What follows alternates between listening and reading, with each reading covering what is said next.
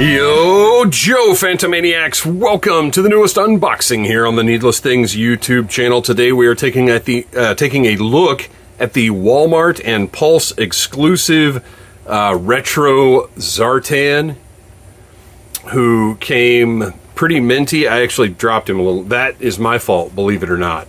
But he was packaged very carefully with Storm Shadow in the same box. It's kind of crazy that Pulse didn't ship them separately, which they normally do with newer products, which lends a little bit of credence to my theory that these have been sitting around for a while. And as far as I know, Walmart has shown no sign of shipping theirs, putting them on shelves, or anything. You know, Pulse, always have that Pulse order as a backup when you're playing your pre-order roulette. Card is, you know, flimsy garbage.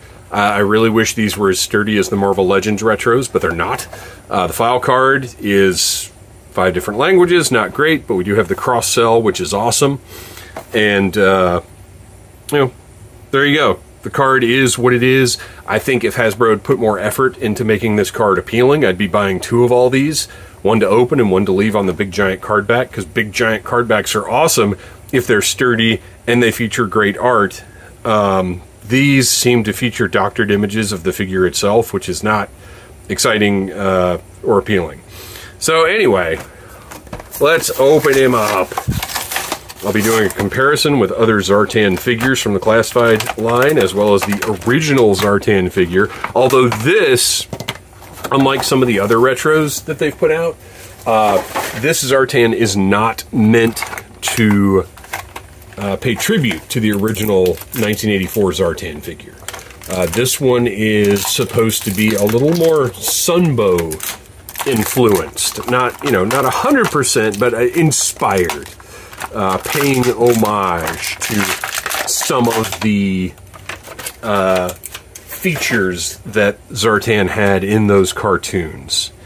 And I do believe right off the bat this is going to be my preferred classified Zartan. Alright, let's get these accessories out of the way and take a look at the figure.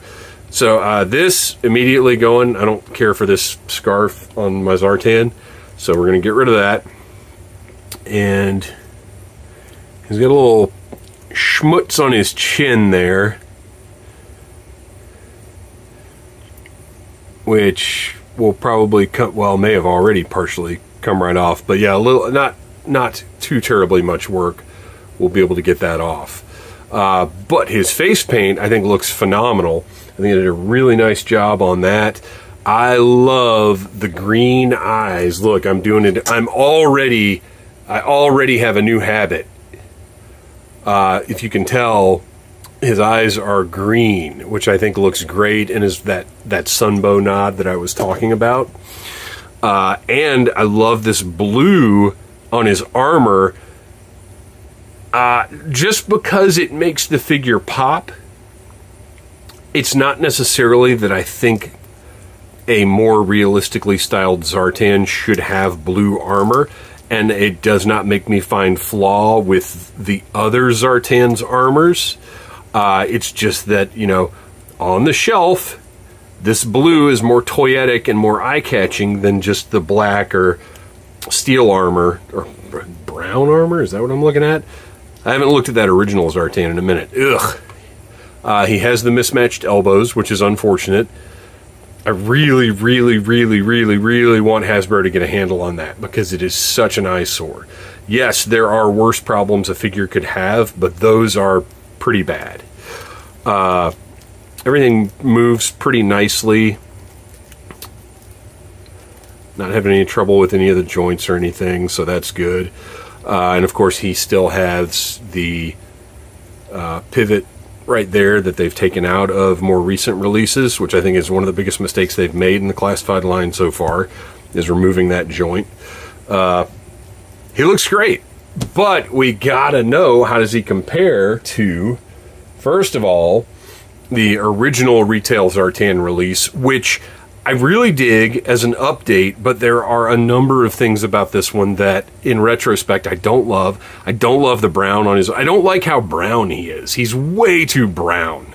I I'm not going to bother taking his mask off because we're going to take a look at the Master of Disguise Zartan in a minute. But you can see this Zartan has a different skin tone, like intentionally different.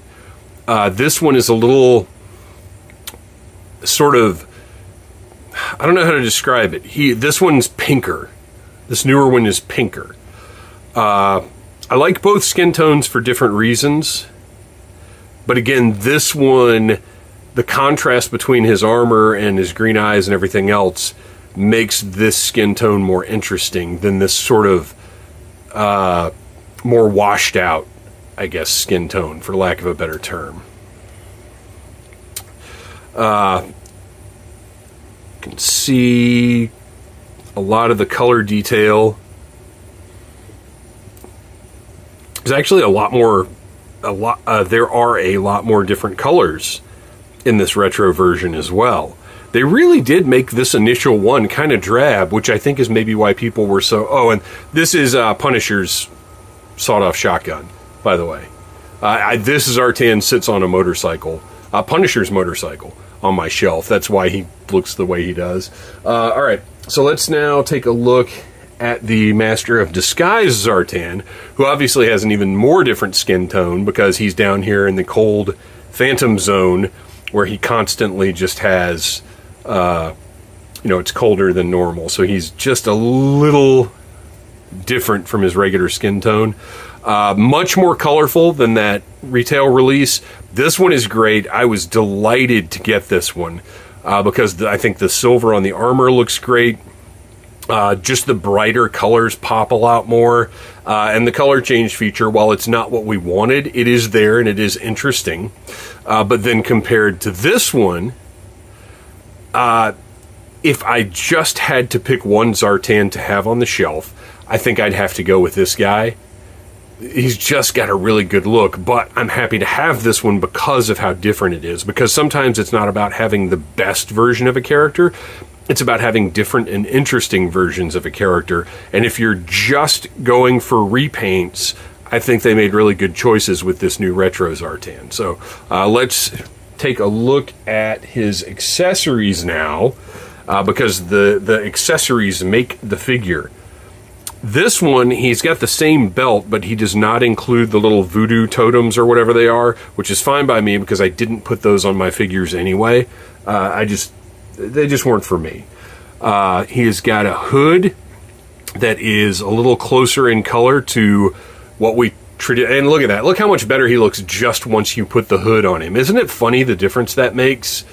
But a little closer in color to our traditional Zartan, which, by the way, now that I think about it, I guess this blue really is also a tribute to this one. I don't think any of my color change stickers still work, and I'm not going to take any of this delicate plastic apart to see, but these heat-sensitive stickers would turn sort of a dark bluish-greenish color.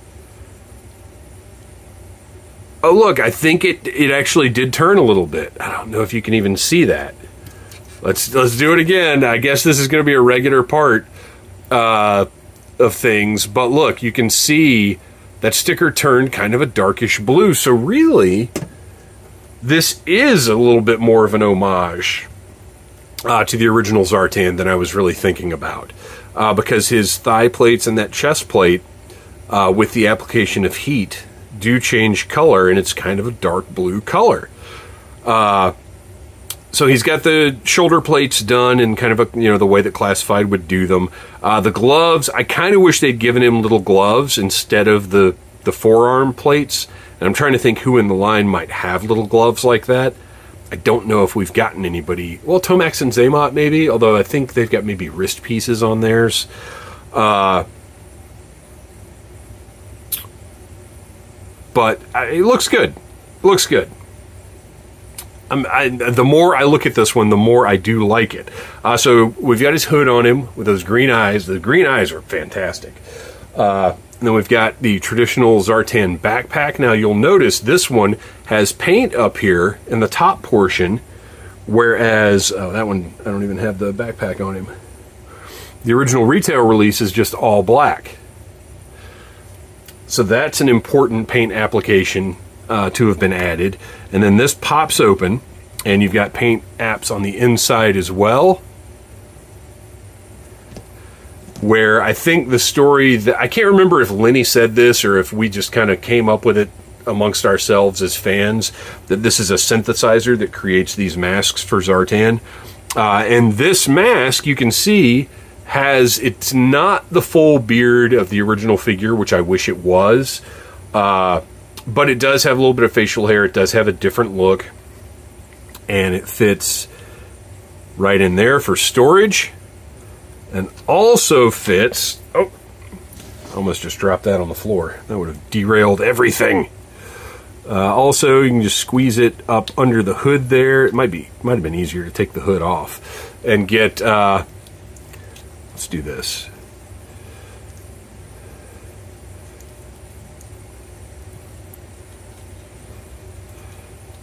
There we go. And get whatever that's supposed to be. I don't know why you would use such a sinister looking face as your secret disguise, but whatever. Zartan's a weird dude. Okay. So let's get that. Okay. I want to get him all geared up before we wrap everything up here. So we get the mask in the backpack. We get the backpack closed back up. Backpack peg fits in nice and secure. That's great. He includes this vicious looking little knife, which I like quite a bit. The blade is painted, which is a tremendous upgrade from some of the earlier stuff in Classified. Goes right into the sheath there on the back of his belt, which, by the way, his belt stays in place really nicely. It's actually glued up here, so that works really well. And then finally, we have Zartan's traditional laser pistol. Looks, and yes, that's a repro. I'm in search of an original, but casually in search of. But you can see, pretty close, pretty similar. It's gonna fit right in his hand there. And I would love for them to have put a holster on his belt as well, but Zartan doesn't really have, I know he doesn't have a knife either, but he doesn't have a holster, and he does have this peg on his backpack that you could put that gun on if you really wanted to. But I don't have either of my other Zartans displayed with a pistol, so he is going to keep that on the shelf. And then finally, we've got the stand. I don't know why Hasbro isn't just putting these up on Pulse to sell individually, but they're not. So what you end up with is your 4, soon-to-be 6, retro figures on stands, and the whole rest of your Classified collection not, which doesn't make any sense to anybody. Hasbro could just be making money on these stands. I bet if they sold them for $1 a piece, they'd be making money. So there you go. The Retro Series Zartan looks great. I can see where some might think the blue armor is too much, and, you know, I'm not even going to pretend to disagree with that. It's a lot, but as far as looking toyetic and being eye-catching on the shelf, it's great. And you can probably swap around some parts if you really wanted to. I'm not going to. That's not my bag, but yeah, I'm happy with this guy, the guy with the disguises. Thanks for watching. Please like, subscribe, share, and remember, America runs from knocking. That's a thing I'm trying to get over. Okay, fine. Cobra. Smash that like button if you like needless things.